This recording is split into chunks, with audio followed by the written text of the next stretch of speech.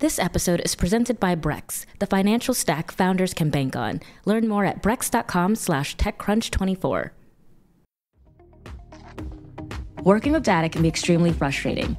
Data teams are often tasked with cleaning, scraping, and making use of messy and seemingly useless data. Having functioning dashboards is essential for tracking success and meeting benchmarks. You're listening to Found, TechCrunch's podcast that brings you the stories behind the startups. Today we're talking to Prukalpa Sankar, the co-founder and CEO of Atlan, a platform revolutionizing the way data teams collaborate and manage their data. I'm Becca Skutak, and here to talk numbers with me is my fabulous co-host, Dominic Midori Davis. And of course, before we get into our conversation, we have our two truths and a lie, and at the end we'll tell you which one of these statements isn't true.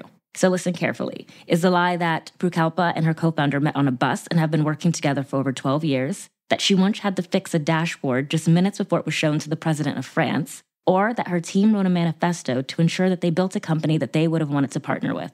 Listeners, you will have to keep listening to find out. But before we get to that conversation with Prukalpa, a quick reminder to rate and review the show. You can do so in whichever application you are already listening to this podcast on, so easy for you and super helpful for us. And without further ado, here's our conversation with Prukalpa.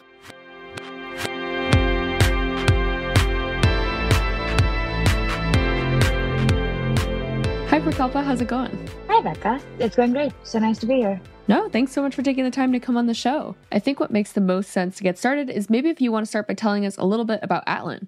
Yeah. So at Atlan, we think of ourselves as a home for data teams. Sort of what GitHub is for an engineering team or Salesforce is for a sales team. We become that layer inside an enterprise for the data and AI teams. The interesting thing about the data and AI team is that who is the data and AI team? Because in most organizations, everyone inside the organization is touching data in some way or form. And what we do is bring together all of the different kinds of data assets inside an organization. So, your dashboards, your reports, your tables, and so, stitch it together to create a single source of truth. And then ultimately make it easy for end users to have almost like a Google-like search experience, easily find, trust, and in today's world, govern the data inside their organizations. Interesting. And I'm curious, what got you interested in building the company to begin with? What was your background that led up to deciding to launch this? I've been a data practitioner my whole life. Prior to this, I founded a company that did a lot of work in the data science for social good space. So my co-founder and I had built this company called Social Cops. We did a lot of work building India's national data platform, which is the largest public sector data lake of its kind. Did a lot of work with the United Nations on the global SDG agenda and incorporating data science into that. And so basically we were the data team for our customers, and we were trying to solve these big world problems in healthcare and education and poverty alleviation and so and so. So what happened was while we were working on these projects, they all seemed kind of like really cool projects and dream projects from the outside, right? Like we were dealing with data for 500 million Indian citizens and billions of pixels of satellite imagery a day and things like that.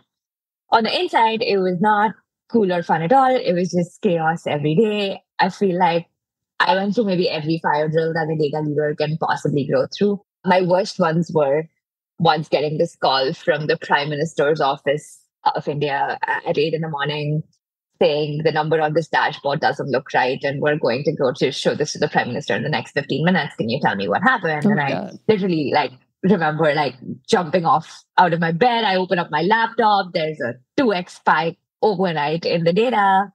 And I have no idea why. I don't know how to answer this question. And right there, that was 2 years of trust that I had built with my stakeholder. And I could feel it evaporate on that call. And it wasn't even because something was wrong. It was because they told me that something was wrong and I couldn't tell them why, right? And that's the interesting thing about trust. If something was wrong and I'd just been able to if we just been able to proactively tell them, hey, this pipeline here today failed and this happened, which is why there's something off with your data, don't use this today, trust wouldn't have broken. And that was just one example of the story in our lives. Just to give you an example, in that moment, it took us 4 people 8 hours to figure out what went wrong, not even fix it. And our team was spending 50-60% of our time dealing with these issues and challenges around context and trust. And the interesting thing that we realized in that time was the reason these challenges were so difficult for us, it was because the data team is really one of the most diverse team that exists inside an organization. Like to make a data project work, you need an analyst, an engineer, a scientist, a business person. All of these people have their own different skill sets, their own DNA in the way that they work. And that means that they don't have the same shared language. They don't speak the same language. They don't use the same tools. They're fundamentally different in their DNA. And that made collaboration really, really hard. And that's why, like, there's like some insane stat, like, given, the hundreds of billions of dollars that are spent in data every year, only 27% of data projects are actually successful. That only 27% actually go live. And that's insane. And but that's like, if you talk to like a data person, they'll be like, yeah, that makes sense. Like, that's kind of like the number. And so that's how we got started. So actually, we never meant to actually sell Atlan as a product to anyone else. We just started building the product for ourselves. We failed a couple of times ourselves. I tried to buy a solution. Obviously, the first thing you try and do is like you buy a solution. You don't like decide to build it. Tried to buy a solution, failed 3 times over with the traditional solutions that existed in the market at the time. And the 4th time around, actually built Atlan for ourselves, ran 200 data projects ourselves as a team, made our team significantly more agile and effective, and then said, hey, is there a way we can go help these teams around the world? So that's how we stumbled upon the problem. Wait, I'm so curious now. What went wrong with the data? Oh my God, that's such a great question. So basically what happened was we were pulling from this CRM ERP system. That was the source data. And that day, someone made a change in the actual database. And so instead of them sending us daily data, so they used to send us daily data. And then what used to happen in the dashboard is like you would basically do a sum. So you would add up, right, to show a cumulative. That day, someone decided to like switch that around and like it didn't get caught and they sent us cumulative data. And so there was like a 2x spike. Like it was just the data feed that came was a cumulative as on date. And like it just spiked everything 2x and it didn't get caught anywhere in the ecosystem. If you use Atlan today, that won't happen. But, and we have these things called data contracts. So, you can like actually have these contracts between like publishing systems and like, like the consuming systems and things like that. But oh my gosh, it was actually like something very straightforward. But you were able to rebuild like the trust and everything, right?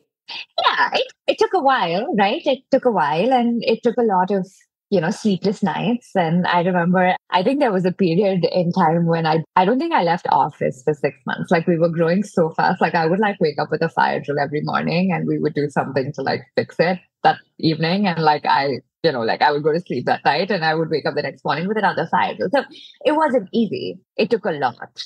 And we kind of hit this breaking point where we were like, we just can't scale like this anymore. Like we're just in like constant reactive hero mode. And the reason we're able to like make all these projects work is just because like we just power through. Like there shouldn't be a reason this works. It's just that we care so much about our customers that we're going to find a way to make it work. And you don't scale anything like that, right? And we were like, we need a better system to scale. And that's kind of like we hit this breaking point. And that was kind of when we were like, okay, we just need to build better tooling for our team to make this more effective. And I'm curious, especially with the stat that you said earlier, it seems like this is such a huge problem kind of across the board with companies that interact with data and sort of work on these types of projects. So what was it like actually coming up with that idea that you guys wanted to build tools, even if just for yourself, and actually being able to build it out into something that works? You'd think if it's such a problem for everyone that people would have like at least tried to figure it out, or like maybe it's really difficult to figure out. So like, how did you guys navigate that? The timing of this was interesting. So this was like 2016. So this was when the data stack looked and felt very different. This was when companies like Snowflake and Databricks had like 12 customers. So the world was very different. It was very like cloud was not really a thing. People had not really started moving their data to the cloud.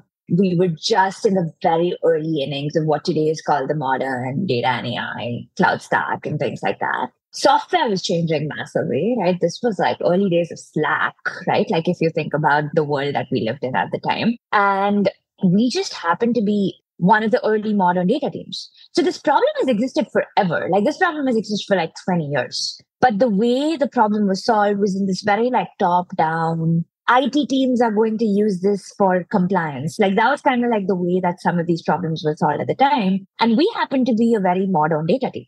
Like we were using Slack every day. We just happened to be one of those early teams.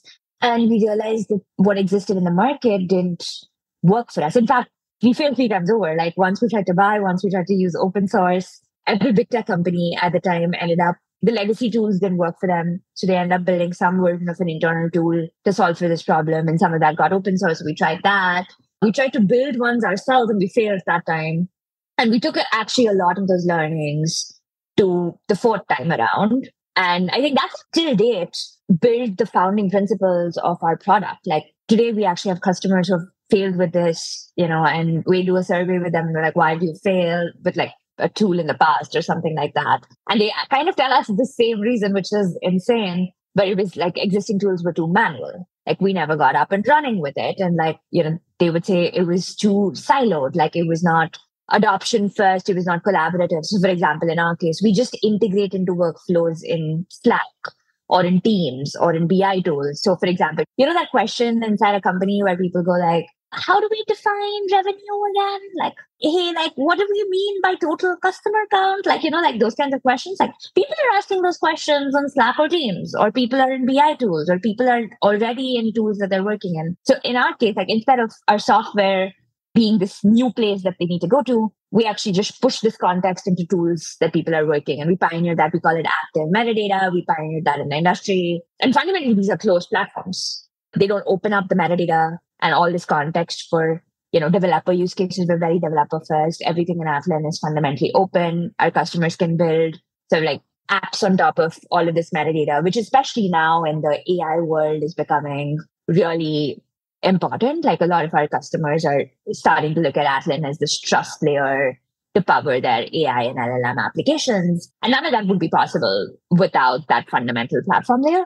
All this to say, we had this unique vantage point of being the team that lived the problem every day. Mm-hmm. So we really genuinely for like a couple of years just were building for ourselves. So like the way this worked was we had a data team and then we had this like engineering team. And the goal of the engineering team was to make the data team more effective. Like that was the whole thing. Like and they used to sit right next to each other. So like imagine you're building a product and for like 2 years, your users are like right next to you and you're like, you're friends with them and they like complain to you about this one thing in their day-to-day work. And I think that early empathy combined with the fact that we happen to be in the very early days of this whole new stack getting built out. So we were also the right kind of team. So today there are more teams like us. Like back in 2017, I think I could have counted on my fingers the number of teams that were adopting the kind of workflows and stacks we were adopting at the time.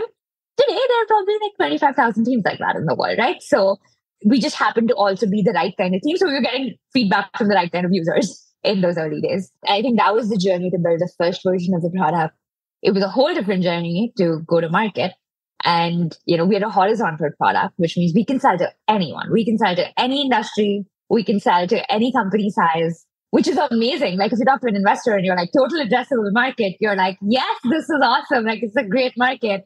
It's a horrible go-to-market challenge. Like it's terrible. Like you're like, how do I find repeatability? Who are my first? Like you want to build repeatability as you scale go-to-market. And so there was this whole, like we actually maybe ran one of the most data-driven processes that I know of to find product market fit and go-to-market fit. And that was this whole different journey that we had to take after we built the first version of the product. And thinking about that first version, it is really interesting to hear the concept of like building this in-house before spinning it out and sitting, like you said, next to the people who you're trying to build the product for. How do you think that helped you? Do you think it helped you kind of be able to get stuff answered faster, find product market fit a little bit quicker? Or was there any downsides to being like that close to the actual building of the product and that close to the users at first? I think the thing that it has created for us, and I think this is kind of true till today at Atlan, it created empathy for us in a way that just like no company could have that. I remember even before we really launched the first version of the product to like customers, I remember someone looked at me and they said like, what is your competitive advantage? And we didn't really have a product. We didn't really have like, a customer. And so I was like, I remember saying like, we have empathy. Like we care about this problem. I was that data leader and I remember what it felt like that night when I went to sleep. I remember what it felt like when I went up to the terrace and cried for 3 hours that morning. Like, I just like really don't want this to happen to anyone else. Right. And that was true for like our whole founding team. Almost our whole founding team just had empathy. Like they all had these really personal experiences of how painful it was. And it gave us empathy for our users in a way that I just don't think. And this is true till today. Like before we sold the first version of the product, we wrote this manifesto and we said, we want to build the kind of company we wished we could have partnered with when we were a data team ourselves. And that kind of like has shaped all of our product decisions, our business decisions, they come from that. But we have an unusual number of data practitioners in the company. Like our density of data practitioners who get the customer compared to like overall people, it's very high. And that's been core, I think, as a differentiator. You asked me, is there a downside? I think the only downside was, and I think we try to solve for this in other ways, but you're almost too close to the problem, right? Right. And there's a difference between building a product to solve a problem and building a product that can win the market. And those two things don't necessarily always go together. And we had to like, actually the first version of the product we took to market, I think was like a perfect product. Like it was like perfect, but it was just really hard for like new customers to like change manage and take it into like, and so I think there were some things that, if I look back, I think we would have done a little differently in the approach. But in the larger scheme of things, like what would I trade off? Like would I trade off the empathy? Absolutely not. I think that's, even till today, I think that is our biggest competitive advantage. I know you mentioned when you guys got started, of course, like we weren't talking about AI very much. People were kind of just moving to the cloud. Tech has changed a lot since you guys launched. What has it been like for you guys to adapt your company to solve these different challenges now that back-end tech has changed so much? Yeah, it's interesting. I recently gave this talk. It was about getting your data AI ready. Like Atlan today enables our customers to get their data AI ready, and we're like a foundational tool for them to get to their AI outcomes and roadmaps that people are building. And I started with this hot take. And my hot take was how to get my data AI ready is the wrong question to be asking today. And the synthesis of that was, if you think about the last sort of 10 years of technology evolution, technology has evolved at a much faster pace than ever before. Like, even if you think about data, like 10 years ago, like we were just starting to implement Hadoop. Like we're not even really implemented. Like we just started to implement Hadoop. And the cloud was just starting to become a thing. And then like 4 years later, we have all these like cloud, like the cloud is really a thing. And we are starting to implement these like cloud data warehouses and companies like Snowflake and Databricks. And these companies started like really taking off. And that was like, a 4-year era. And then AI happens. And now we're all like upping the stack. And so what's happened is what used to be cycles of innovation that, if you think about 200 years ago, were like 50-year cycles. And then that started shrinking. And you were like, okay, 10 years, 15 years. And now you're like 5 years, 3 years, 2 years, right? Like, and the cycle, and is it going to slow down? It's not. It's actually going to get faster. And so then the real question to be asking internally is, how do you build almost the fastest learning and adaptable company?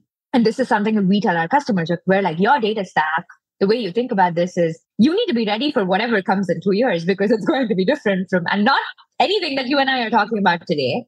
And I think for us as a company, what that's meant is knowing that that's the reality of the ecosystem we operate in. We believe the only reality in our space is diversity. There'll always be diversity of people, tools, use cases.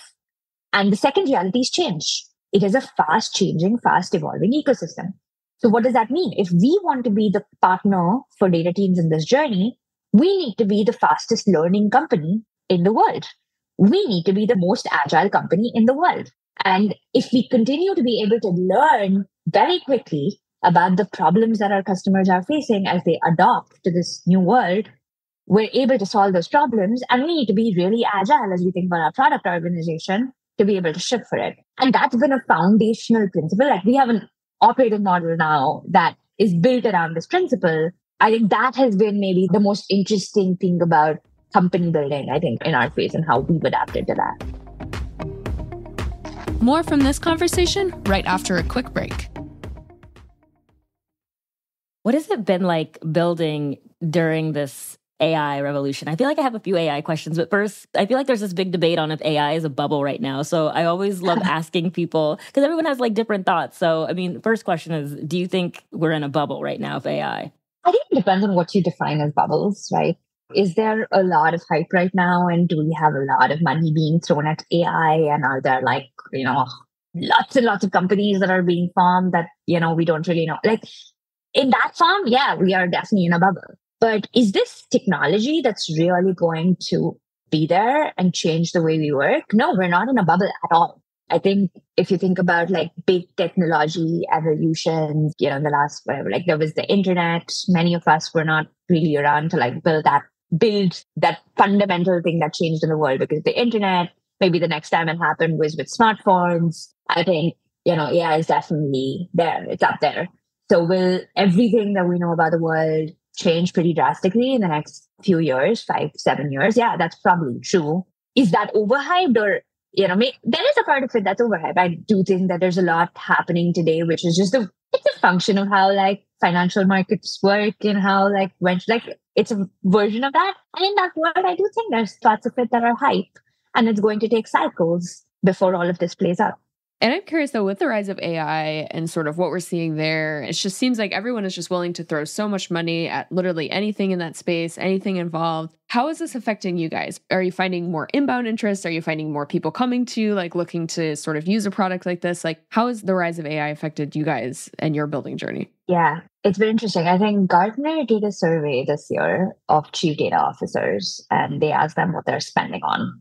And 54% said, surprise, surprise, generative AI, and 53% said data governance. And so what's been really interesting for us is, as a space, our demand has been rising significantly because there is this realization that what is going to take, like, there's this joke that a lot of data leaders talk about, which is, it's a meme now, and it says, everyone's ready for AI except your data. And the real challenge in operationalizing these AI use cases inside a company is the data. I was talking to a chief data officer the other day, and he said, we have 1,000 AI use cases to operationalize in my roadmap over the next 18 months. And I can't get to any of it because my data is not ready. Like, that is the first problem I have to solve. And what people are realizing as they deploy a lot of this internally is, a lot of people think that the challenge is really going to be, you go in thinking that the model is going to be the hard part, but actually the things that you thought were going to be hard are actually turning out to be pretty easy. And the things that you would think were pretty easy are actually turning out to be pretty hard. Like, the problems we hear a lot are like, when I'm training a model internally in my company and I'm an investment firm, TAM in my company means total addressable market. In the internet, it could mean 100 things. But for me, in my company, it means total addressable market. When I'm deploying a chatbot for my HR team versus the rest of my teams, my HR team's chatbot can use payroll data. But actually, I probably don't want payroll data to be used in the rest of the applications inside of the organization. And how do you, depending on who's asking the question, how do I actually make sure only the right data is going into that answer? These are hard, complex challenges to solve in data estates that are sprawling with, hundreds of data sources and pretty complex data estates. And so we're seeing a pretty significant investment into the foundational tooling in data and AI governance, which is the space that we operate in, to get enterprises to be AI ready. So yeah, it's been good. I mean, I think what that means for us is, I feel very much like we're kind of at this right place at the right time moment. We've been building for all of these things and some of these hypotheses, change is going to happen. And when change happens, you have to be resilient and you have to build trust and context. And all of these things in data, a lot of that is playing out now and accelerating the need for tooling like us inside an organization. And as someone who works with data, I know that or not me, you. I know that a big conversation has, or at least with some founders, has been, how to avoid the bias that AI has. All AI is going to have some form of bias and, the data outputs and all these things. And so I wanted to know kind of your perspective on how you see the best way to not eliminate, but maybe lessen the bias that a lot of the data will inevitably have. People are kind of, I don't know if there's a lot of clarity in terms of the right thing to do. Yeah, it's still early, but I think some of the patterns we're seeing in the companies that are the most forward ahead in this One is we're seeing companies almost think of this concept of AI-ready data, and you can think of that as an AI-ready data score. So we have this concept called data products in Atlan, and you can create this score of, is this data ready for AI? And what's the score associated with it? So you can say completeness, accuracy, compliance checks. If you think about bias, like what are some, like, you can calculate for like frequency distribution in the data for male versus female, or like, you can start coming up with like ethical scores around like the things that matter. And you use that to say, hey, this is the score of AI ready data. And then what you can say is, if this is a business user querying on the other side, and they're actually going to use this to make like a final decision, my score probably has to be greater than 9 for this to be used inside an org. On the other hand, if it's a data scientist who's using it for an internal project, probably is going to be a little bit more judicious about the way they use this. It's okay if my score is 7, right? And so that's been one sort of like practical application in the investments that we're seeing people make in the way that they're working towards this. I think the second thing that's important is to realize that humans are going to be very important in these loops that we build with AI. And we think a lot about what are the human flows and how can you create turbocharged. It's likely that AI is going to be like sort of like almost co-workers to humans in this process, right? And so if you think about the human in the loop process, and you think about the right way for humans to collaborate with a new kind of knowledge worker, according to me, inside the organization, and create those loops that are effective. So we as an organization, as a society, are actually doing the right thing for the world. I mean, that's really the role of a human, right? I think those loops are super critical. And we're seeing the best teams think a lot about what those loops are inside organizations. And I know you guys raised $105 million in funding earlier this year. I have a two-part question here. One, I'm curious what fundraising for the company has been like, and if you have noticed more investor interest sort of as we've seen these changes in AI. And the second part, I am going to make you talk about the Taylor Swift torture data department video you guys made to announce the funding. So I need to hear about that as well. Yeah, I think we happen to be in a fortunate space in the sense that our space is growing rapidly. The company has been growing, we've grown 7x in the last 2 years, like 30x in the last 3 years, right? And so I think we happen to be in a position, and I say this with a lot of gratitude and humility, we happen to be in a position that has made things easier for us in an otherwise brutal and fun. It's not been an easy fundraising environment, right? And so we say that with a lot of gratitude. And I think in our case, something that's been really important to us is we think of ourselves as building an enduring company. We want to build a company that can last 100 years. Maybe more than 100 years, right? And actually, there are a lot of companies in tech that have lasted 100 years. It's actually, we're very, very, we're infants in this journey of building an enduring companies. And we think a lot about, as we surround ourselves with investors, we want to bring the right people on board and people who can stand the test of time with us and the ups and downs that will come with that. That's been important to us. And so we've always invested very early in long-term relationships, and a lot of the people that we have on our cap table have been helpful to the company for years before they actually invested in the company. And that's just been a conscious choice in the way that we built the company. There's a pretty strong demand in AI and data right now, right? And I think that's a pretty fair statement to make. It's I think a fact at this point. But I think that's true for I've been an entrepreneur my whole life. Varun and I, my co-founder and I, we ran a bootstrap company before this. I think the most important thing that I've learned is build a good business and everything else will work itself out. Love your customers, everything else will work itself out. And those have just been the things that we want to put our heads down and focus on the whole time. And the video, the Taylor torture data department, it's so good. Yeah, so we're a fun team, and we were there's this fundraise thing that we're announcing, and our day one, there was we got all this coverage, and we were on Forbes and Fortune, all these awesome press publications, and then we were this doesn't feel like Atlan, we should. What's a unique way that we can make our personality show? And Taylor Swift, obviously that was it just happened to be the Tortured Poets Society. It had just dropped. We have a pretty strong Taylor Swiftie community in the company. Love that. We were what is a better version of maybe there's a version of us just making up a song and dancing on it and announcing like the fundraise. And so we came up with this idea of the tortured data department. And it was this way of announcing. We came up with like lyrics of how hard it is for data people and like how, now Atlan's here.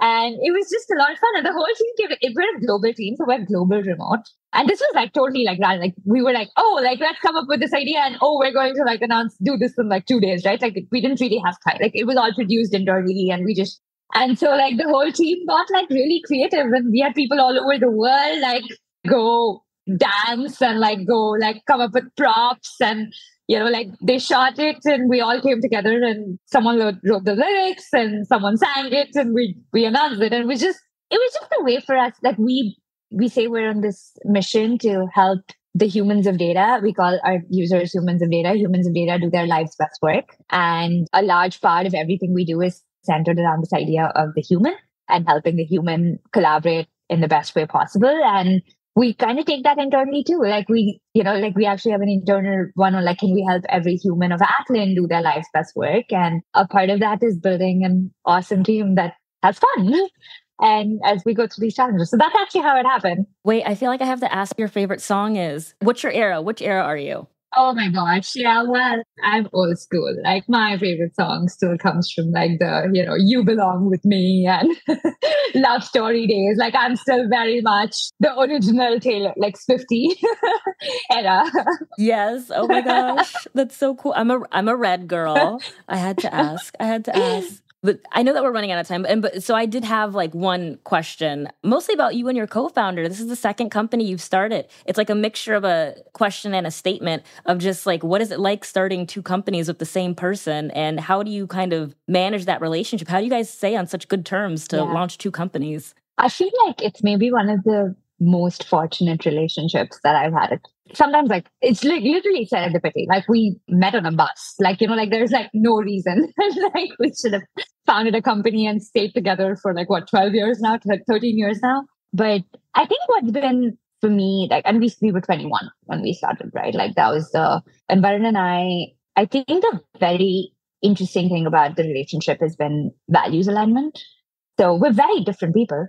Actually, our leadership styles are extremely different, which means that like day to day, like, we have strong opinions about the way we want to like solve problems, but we have never thought about anything important. Like it's been 12 years and like we have at a fundamental values level on what's important to us, we have never thought about that. And I think it's the thing about founder, like building a company together. It's like, you're literally like, I think about Atlan as this like child, and it's like your responsibility to get this child that was just born to like be a really healthy living adult. Like for example, like I describe this internally, like I'm like, now Atlan's a teenager and like it teenager, like I'm really proud of this teenager, but like now it's going like we're going to go through all these like teenage problems that we're going to have to figure out how the teenager can make its own decisions, but given the guardrails of the values that matter to us and things like that. And I think it's really important that when you're kind of like Brian Chesky said this thing, when you're like the biological parent, like, like Varun and I are like, we're sort of like the parents of this thing.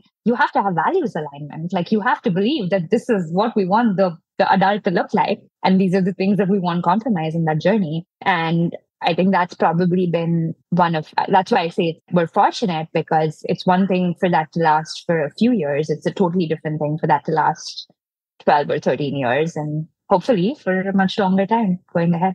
And unfortunately, we are out of time. The time flew by. So I think we're going to wrap it there on such a nice note. But thank you so much again for coming on the show. This has been really fun. Thank you both. This was awesome.